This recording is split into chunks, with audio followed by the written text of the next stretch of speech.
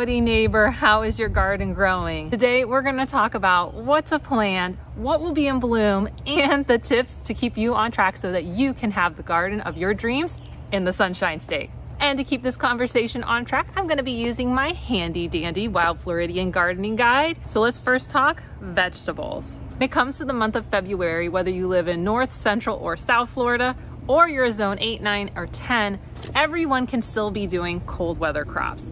Cold weather crops, if you're not familiar, are going to be things from carrots, lettuce, onions, beets, all your brassicas, including broccolis, kales, cauliflowers. Whether you live in zone 8 or 9, you should consider starting to use things like transplants, especially for some of your longer growing cold weather crops like brassicas. If you live in South Florida, you should in general at this point avoid doing cold weather crops. Even if we're having a colder than usual winter, unless you have a transplant, starting many of these cold weather crops by seed is going to cause them to be very stressed and not very productive. Brings me to one of my tips when it comes to vegetables in the month of February is the difference between what we're growing in North Florida and South Florida starts to become quite a bit different. North Floridians, you can really focus on those cold weather crops like radishes and beets and potatoes. But this is the first month that if you've been thinking about things like tomatoes, peppers, eggplants, and cucumbers, you should be starting them by seed. You can also, depending on the type of warm weather crop, go ahead and pick up transplants, but just be ready to keep them protected because we still have some cold snaps coming in the month of February. But if you live in my zone 9s, my Central Florida, we're starting to wrap up the cold weather season. So if you do want to get some cold weather crops, look for things that are kind of those quick turnarounds, fast to go from seed to transplant, or just go ahead and pick up transplants. If you're thinking of doing things like radishes, beets, or even lettuces, this is the time to get your last round of crops in before it starts to heat up. The beginning of February tends to stay cold enough where you don't need to worry about these plants going and bolting or fading out. But as we get towards the tail end of February, can be a little bit on the cool side, but we're gonna warm up pretty quickly as we head into March. Now, if you're not a South Floridian or in zone 10, you do still have time to get potatoes in the ground, those classic potatoes. Now, I have not been a big fan of growing those because I live in zone 10 and it's a real big struggle to grow potatoes down here. And it's much easier to grow just white sweet potatoes.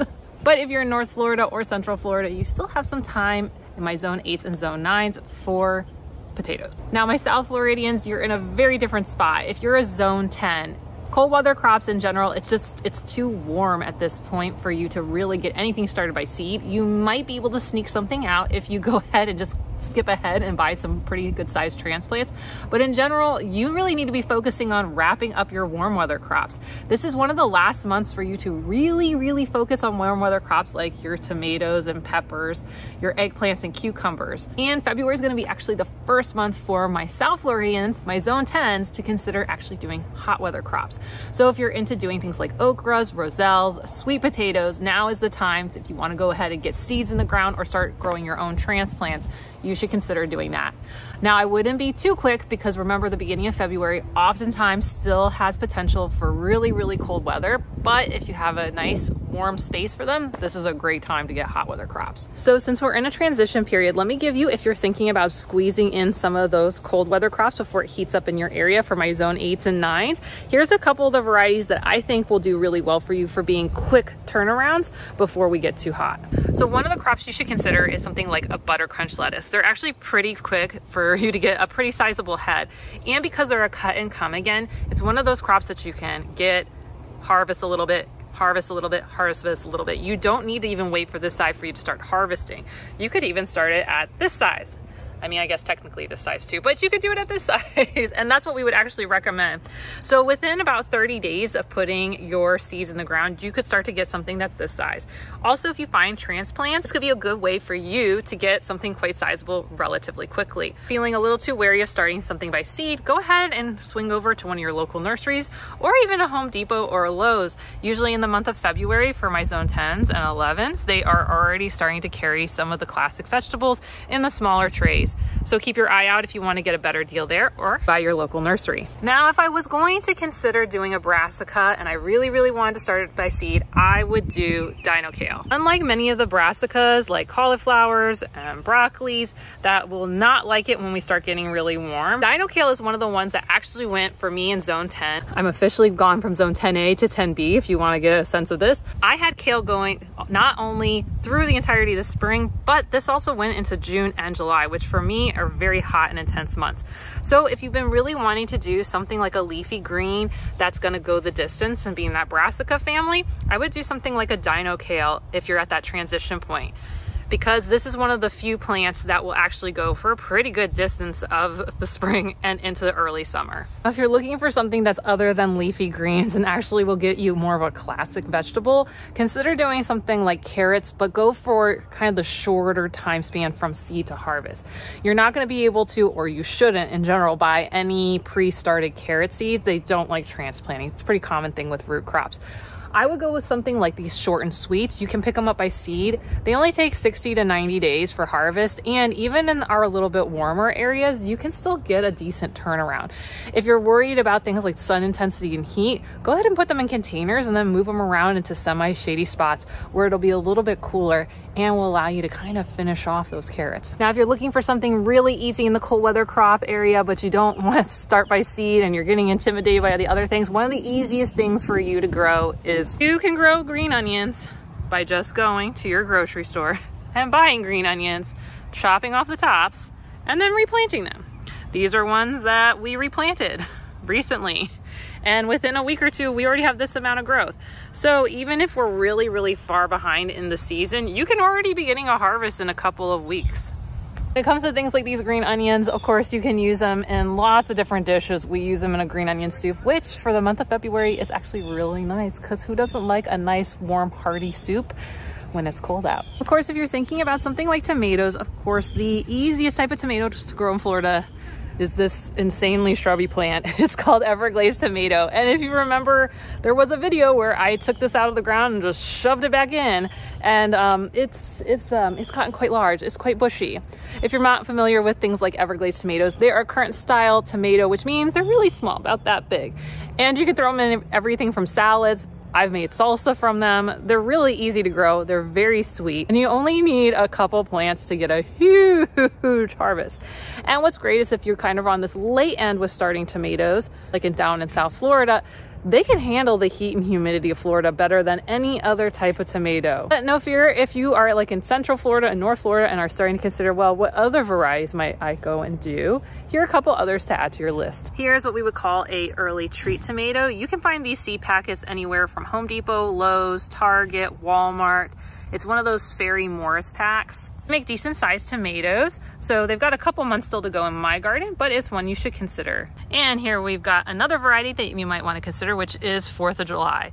This name is super deceiving. It probably works better in other areas, which is it's supposed to have nice sized tomatoes for 4th of July, but here in Florida, we would start them way too early and we would not have them in time. Again, they were very similar to the early treat. They're gonna have that nice 6-ounce style tomato, so about that big.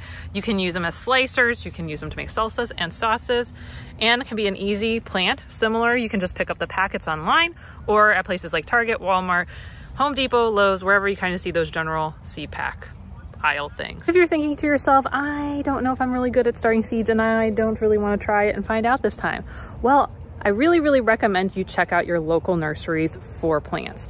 You may consider going to Home Depots and Lowe's, but I will tell you the prices are way more expensive. When it comes to tomatoes, a plant this size, I don't know if you can see these tomatoes on here, this is a chocolate Cherokee.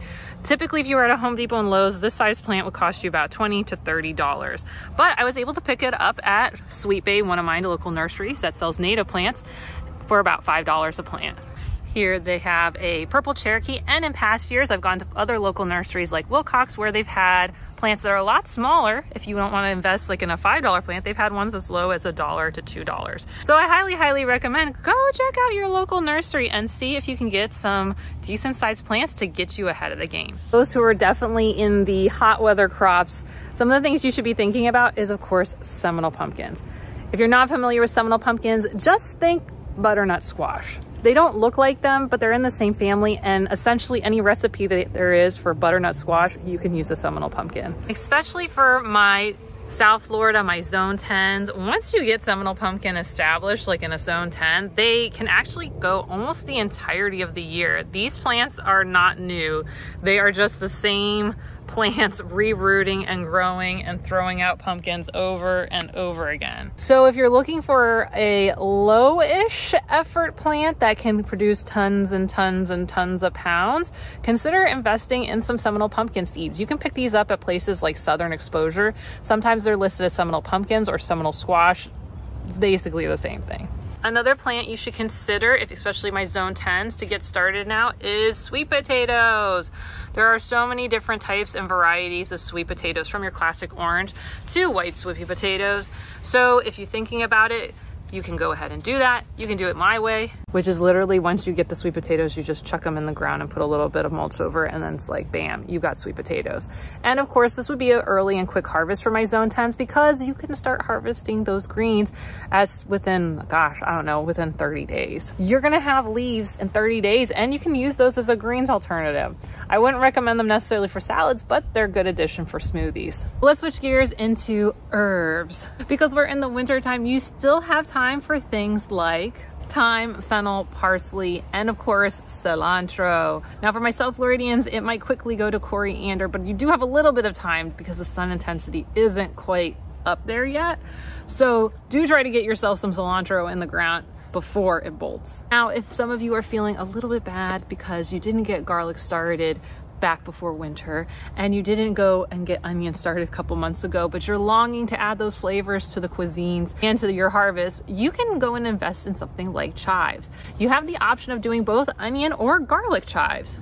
So if you're okay with having dishes that don't use necessarily the garlic bulb or the onion bulb, you can invest in something like a onion chive or a garlic chive and still get really strong flavors all throughout spring and summer. Let's talk fruit. When it comes to the month of February and planting different fruit types crops, there are only a few for most of the state that actually will work. And that really is sugarcane, pineapples, and ginger. These are plants that can actually handle the cold of Florida. But if you're kind of planning ahead, you want to make sure that you have year-round harvests of fruit, there are still fruiting plants that are putting out harvests. Definitely recommend adding citrus to your future plants because citrus is a great producer in the winter time. Whether you want to go with things like oranges, lemons, limes, grapefruits, or one of my favorites to tell people to start with, which is the calamandan, aka the calamansi. You can pick these up at Home Depot's, Lowe's, and some of your local nurseries. It's a very small plant, compact, and you can actually grow it in a pot. But if you're looking for something beyond citrus that is starting to be able to produce, let me recommend this, mulberries. While it can be challenging for many parts of the state to be able to grow classic berries like blackberries and blueberries and strawberries, mulberries are ridiculously easy. I highly recommend either our native mulberry or the everbearing mulberry. This puts out huge harvests. I have found that with my everbearing mulberry, which is technically a large shrub slash small bush, that I can get anywhere from 20 to 30 pounds per plant of berries, which is like a lot. It's like a lot of berries.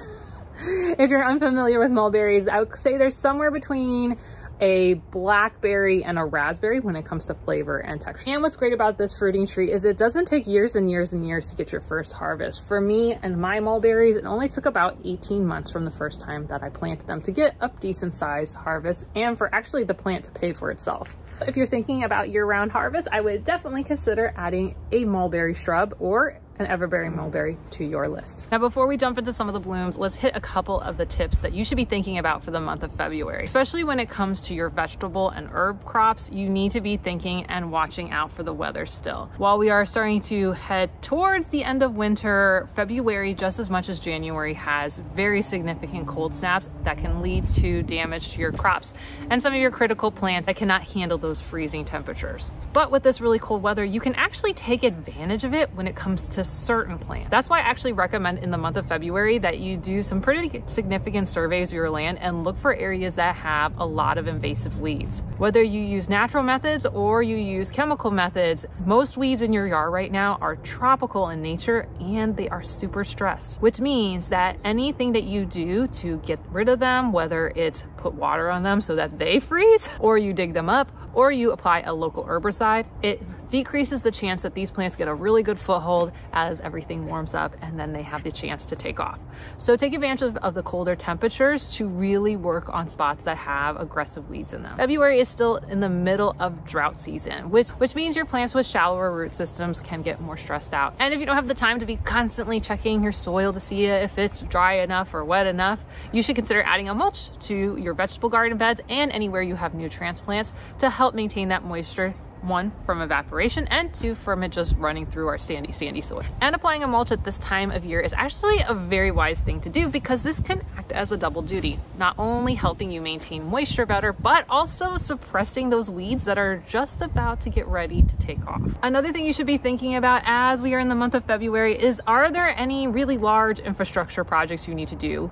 Yes, the colder weather can make it a little bit more stressful for making sure we don't have cold snaps, but the cooler weather is actually nice when you have to go and do larger projects like build trellises or put in large raised garden beds. I know my husband and I have a very long to-do list for the month of February so that we can knock those out before it starts heating back up. Now, this next tip, whether you live in a zone 8, 9, or 10, one of the things you guys need to be thinking about is adding flowers for pollinators.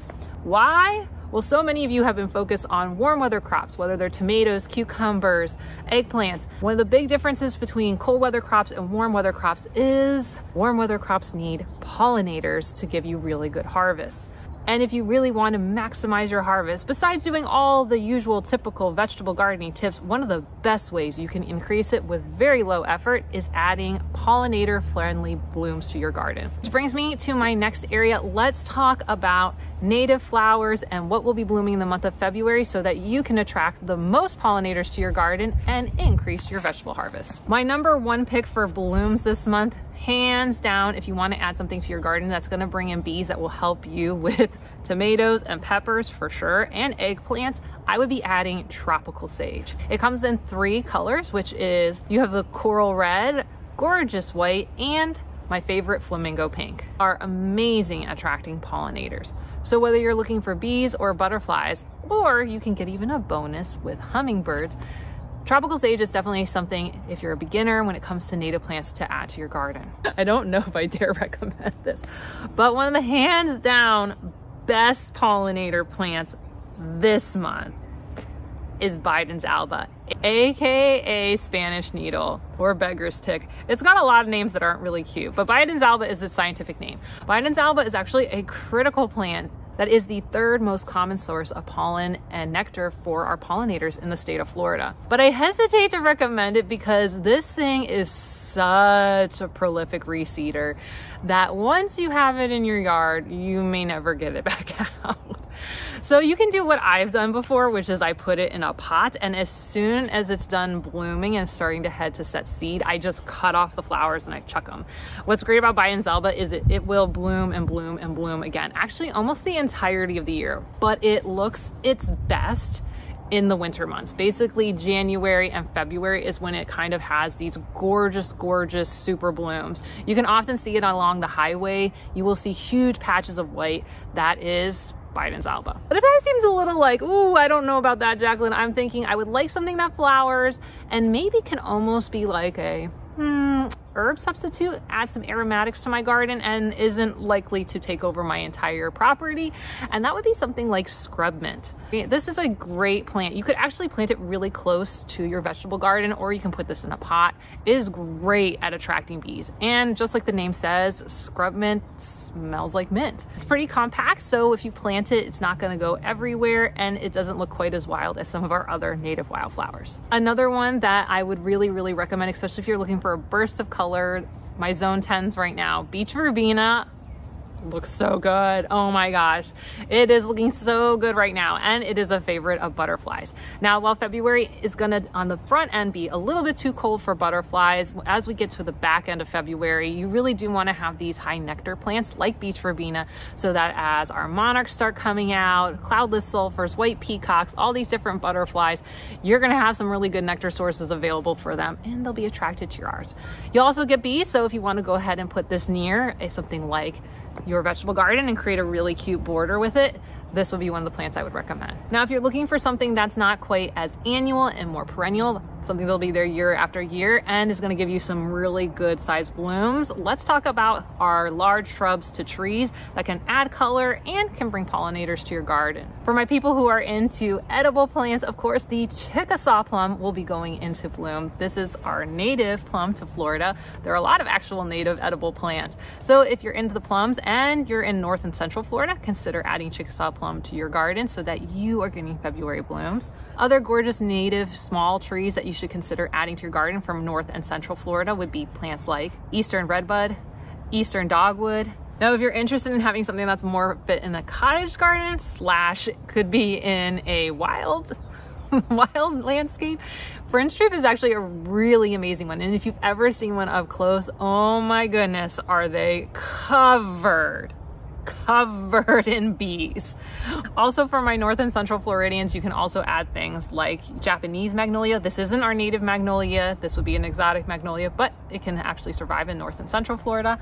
And the Taiwan cherry. Now, never fear, my South Floridians, there's still a lot going on in your area. You should be considering adding things like bougainvillea, which has been in bloom all over the place in my zone 10, or you can also add your Hong Kong orchid. But if you're looking for a native plant that may go into a super bloom and also help you attract birds, you should consider marberry for South Florida. This native tree is one of many that I recommend in this video right here, where I talk about 10 different native shrubs and trees that you can use to attract birds to your garden. If you're thinking about getting into native plants to attract pollinators, these are my 10 beginner native plants that I would recommend. And if you're thinking about warm weather crops and you want to know my 5 top easiest recommended plants for Florida, go ahead and check out this video right here. You can get this plus more tips in the Wild Floridian Garden Planner, so go ahead and pick that up right here. Okay, I'll see you soon. Bye.